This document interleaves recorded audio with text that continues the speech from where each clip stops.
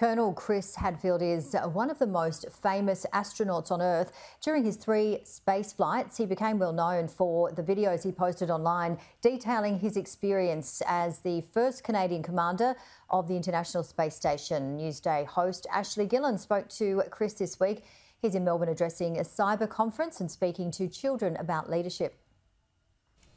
Chris, regular viewers will know I'm a bit of a space nerd, so I am absolutely thrilled that you've been able to join us today. Thank you. Unfortunately, we are speaking at a very difficult time. The world seems like a very bleak place right now.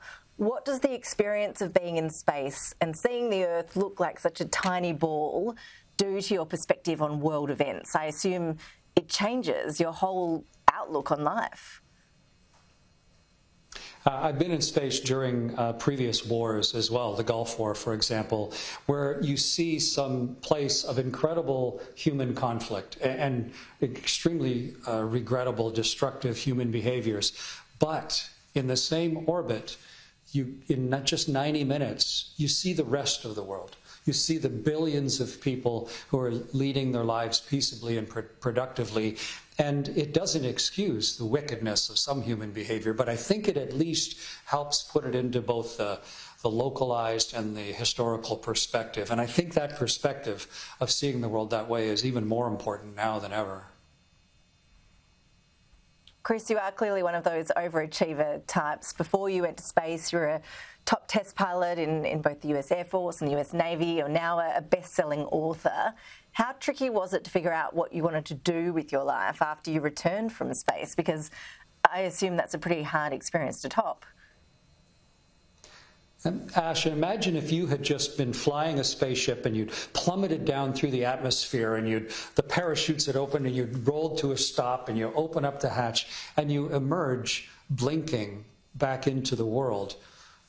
What do you do with an experience like that? It's so incredibly rich and formative because it's decades of preparation.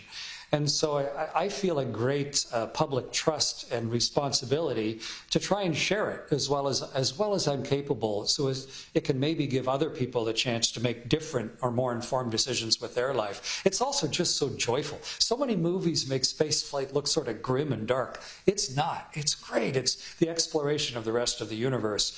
And so I write and perform music. I have a best-selling book out right now, in fact, thriller fiction called The Defector. I speak all over the world like I am here at the Cyber Conference in Melbourne. I just think the sharing of the richness of human experience, especially for someone who's been as lucky as me, is really important. And let's talk about your space experience, because you did have some pretty scary times, as joyful as you say it is. I understand you went blind temporarily doing your first spacewalk. Tell us how that happened and how did you cope with it? Because I imagine a spacewalk would be terrifying enough without losing your vision at the same time.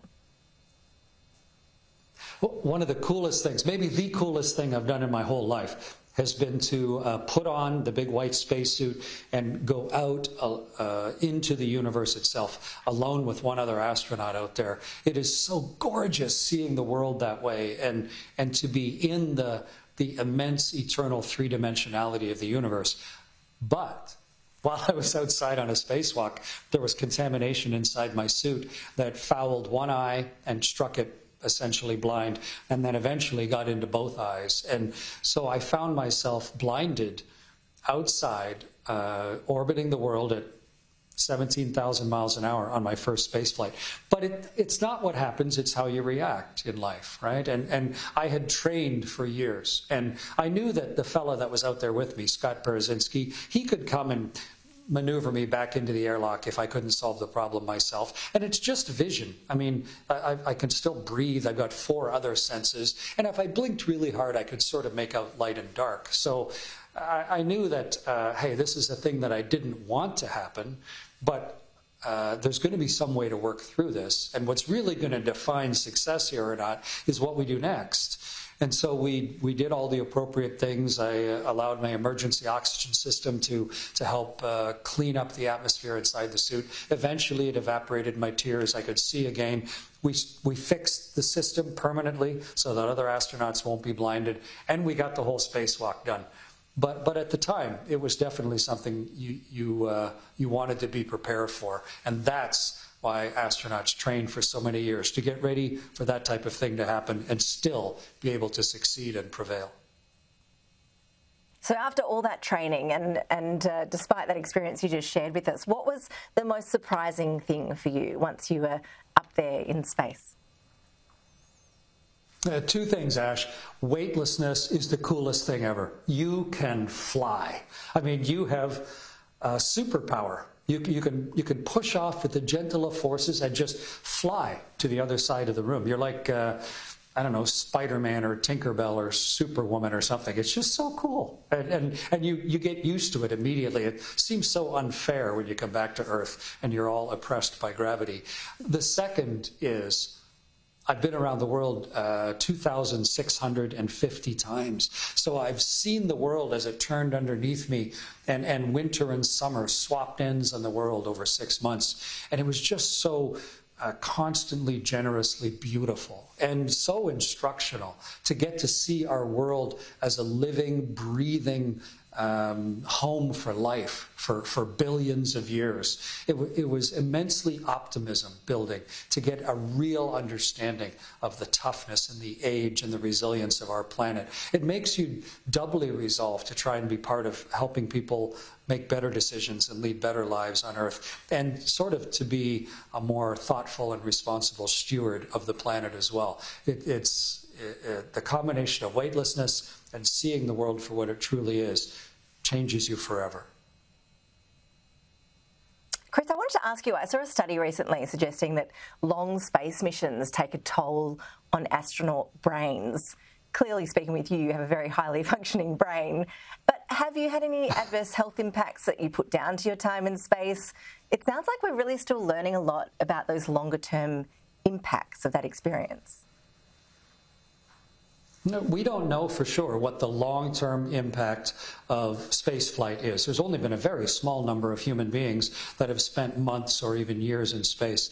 And so every year I go back to the Johnson Space Center with NASA and do a very detailed physical. Maybe all of us long-term astronauts will get cataracts, or maybe we'll all get a certain type of cancer, or maybe we'll all live 10 years longer, or whatever. We don't know the answer. So we're the laboratory rats that they're still continuing to study for the rest of my life. But, I mean, spending a long time on Earth has its physiological toll also. And I think personally, the fitness required and the mental preparation required and the busyness of life and the habits you develop, I think, in fact, overall, we're going to find it's better for you than any sort of the negative aspects.